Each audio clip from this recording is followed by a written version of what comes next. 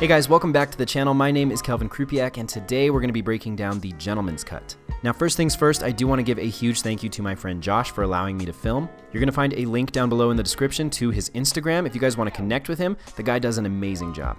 Now, the gentleman's cut is a classic men's hairstyle that provides a lot of versatility, and it's appropriate for essentially all men. When you're discussing the style with your barber, you're going to request a gentleman's cut with tapered sides from a 0.5 or a half up to a 2. This is what I did in the video. You can adjust the length accordingly. If you want to start with a 2 and go up to a 4, that's totally personal preference. Tapered is the one word you absolutely need to remember when requesting this haircut. The top of your head is going to be layered, but everything else, tapered. Remember, tapered. What I really like about this classic hairstyle too is that it grows out into something very manageable. The way I get the sides and the back tapered as well as the top layered, everything grows out in a very functional way. So if you'd like to extend the lifespan of this haircut, then it's totally feasible.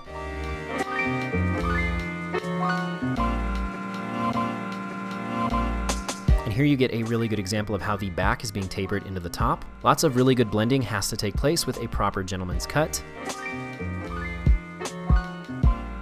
And so here we are right now. Josh is breaking down the length of the top of my hair. It was sitting right around 5 inches, and we're going to cut that down to about 3.5 inches. Both a combination of bringing down the overall length as well as the layering is what's going to allow me to get the volume that I want with my haircut. I have very thin and fine hair, so if I have too much length or there's not enough layering that's been done properly, it's hard for me to get the volume that I'm looking for.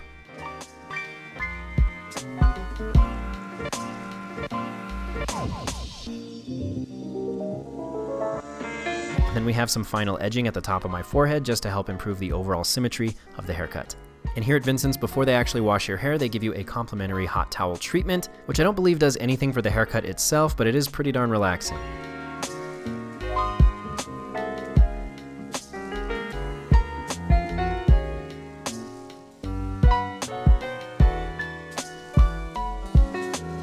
Now, after the hair has been washed and dried properly, we're actually going to head back to the chair and apply one of my favorite products, which is Lockhart's. Now, Josh blow-dried the hair completely and then applied the product, which is going to allow me to get a more slicked back look. What I also like to do with my hair is apply the product when my hair is actually damp, as well as a thickening tonic. Now, at the end of this section of the video, I'm actually going to show you guys how I style it with a week of growth after the haircut. Now, here you'll also see him using a metal pick, which is going to help separate the hair and allow the product to mold in much easier.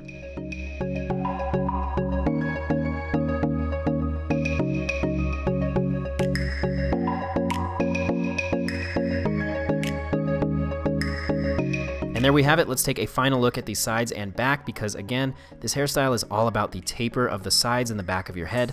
And now what I'm going to do is show you guys exactly how I style it a week after I've gotten my haircut. Now, the first thing I like to do in the morning before styling my hair is I hop into the shower real quick just to wet and reset the hair itself. And then I towel dry the hair, and the first thing I apply while my hair is still damp is the Avita Thickening Tonic. I've tried a number of different thickening tonics, and this is my absolute favorite so far. Now again, while the hair is still damp, I spray it twice, and then I work it in with my hands.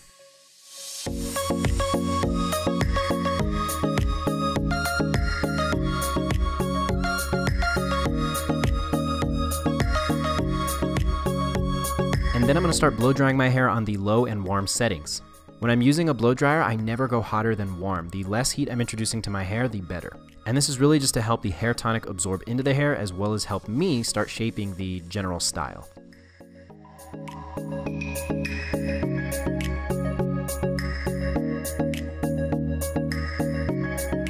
Now, after I've done a little bit of general shaping with the brush and blow dryer, I'm going to blow my hair the opposite direction that I would normally style it just to help stimulate the roots of the hair. Stimulating the roots of your hair to the best of your ability is going to really help you achieve that volume.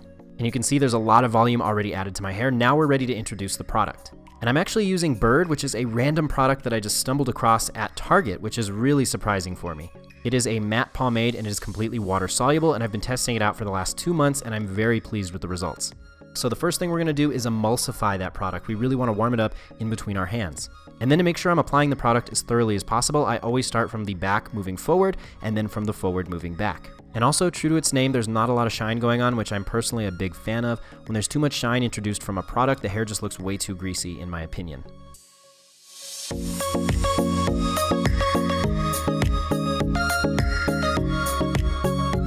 And once we've evenly applied the product, we're going to reintroduce the hairbrush and the blow dryer. And you can see exactly how I'm pulling into and lifting the hair as I blow dry it. Again, making sure that I'm on warm, not hot. And once I have the shape exactly how I want, I'm going to use my hands to fine tune the style any ways that I see fit.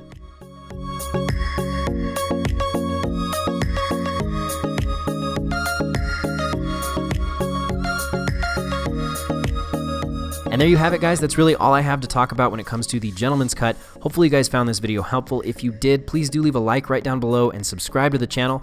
Any products used in this video are going to be linked in the description down below. And until next time, thank you so much for watching, and I'll talk to you soon. Bye.